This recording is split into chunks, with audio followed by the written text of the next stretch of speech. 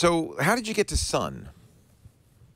When I was in grad school, because I was kind of the Unix guy,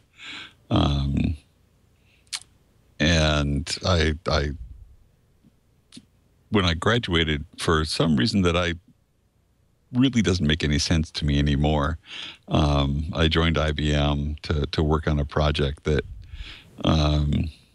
was fairly interesting, and IBM wanted to build these machines that were sort of workstations, and a bunch of the folks at Yorktown Heights Research Labs had this grand vision. I thought, oh, this would be really cool. And at about that time, because I had gotten to know like Bill and Andy, because Andy had actually been at CMU for a while, and as a grad student, one of my tasks at one point was to help fabricate some boards that Andy had designed. So I got to know Andy's design style, which was kind of adventurous. Well, he always wanted to put like more stuff on a board than you actually could. So you would have to like file the ends off of chips to get them to fit, or you'd have to do this like double stack thing where you put one chip on top of another chip and you splay the legs out in order to stuff it to the board. Always really pretty entertaining. But no, when Andy got together with Scott and Vinod to found Sun, I actually, by pure coincidence, was having lunch with Andy on the day that he signed the papers, and he was like twisting my arm to join Sun, and trying to get me to join on and help them out. And I'm like, but you're using like the Motorola 68,000 chip, and that thing has got and this IBM group has got a really cool chip that they're using for their main processor. You're just going to die. And was it Power? Was it the Power PA RISC Power PC at that point, or no? It was the predecessor of that. It was a thing called the ROMP. The ROMP. And what I really hadn't understood was IBM's incredible capacity for shooting itself in the foot. And actually, if IBM merely shot itself in the foot, that would be fun. that might be survivable. But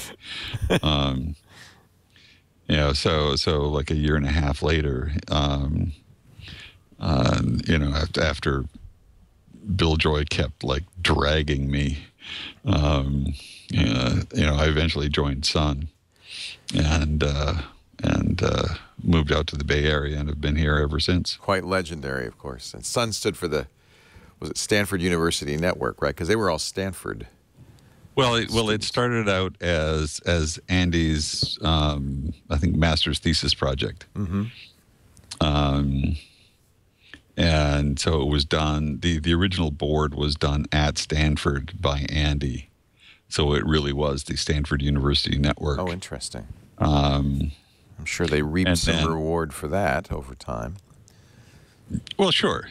So Stanford did quite well, right? When, this board and the stuff that Andy had built worked out well. Some VCs got Scott and Vinod to come together with Andy to try to turn that into a company. And, so they had some arrangement with Stanford to get the IP rights. And I know that, Stanford, did pretty well by them. I'm sure, as they did by Google and others. It's, hey, if you incubate great companies like that, more power to you.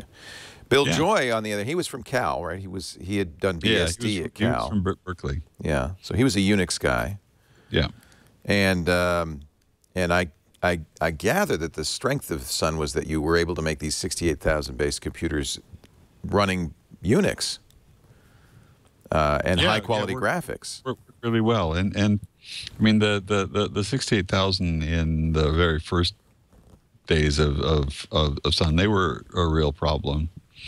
But then once the 68010 came out, things got a whole lot better. And then the 68020 was just a dream machine. We did a lot with the 68020. And a nice flat memory model, as I remember.